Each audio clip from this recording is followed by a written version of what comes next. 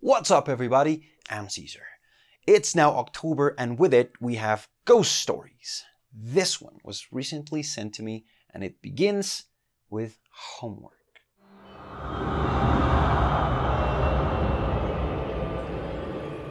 Several years ago, I was at a friend's home. We had homework to do. We had to paint these really large banners. So I sat down on the floor, laid the large paper walls in front of me, and got to work. I knew her father was some sort of witch doctor or wizard or something. He had to do with spells and things. I thought that he, healed people and got rid of bad energies and things like that. That's what I thought. That night, I was working on the banners when suddenly I felt like as if someone laid on my back and my shoulder, really heavy. I tried to turn around and see what was happening, and I just couldn't move. I was paralyzed. I couldn't move at all.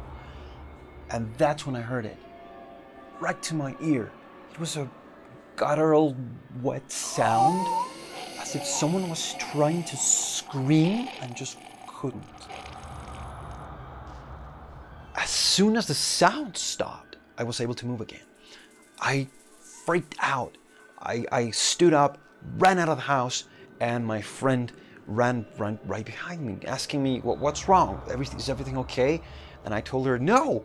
I told her what just happened to me, and she said, oh yeah, I forgot to tell you, we have the spirit of a little girl here in the house, and we've seen her right next to the stairs where you were working.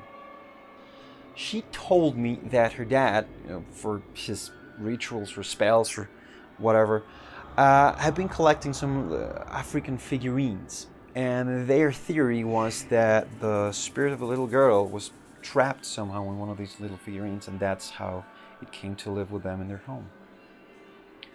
My friend's brother, her brother, was a little kid back then, and he used to draw this little African girl alongside of people who had what looked like gunshots in the middle of their foreheads.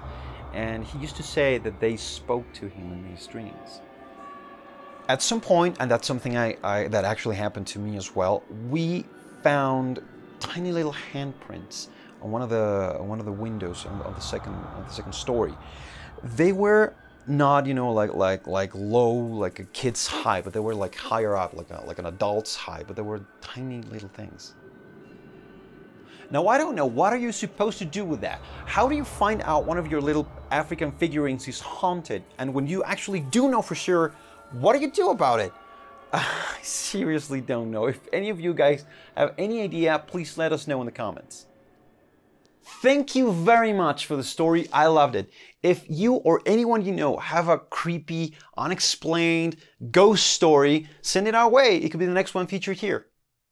Thank you very much for watching. Hit like, subscribe, and I'll see you here in the next time. Bye!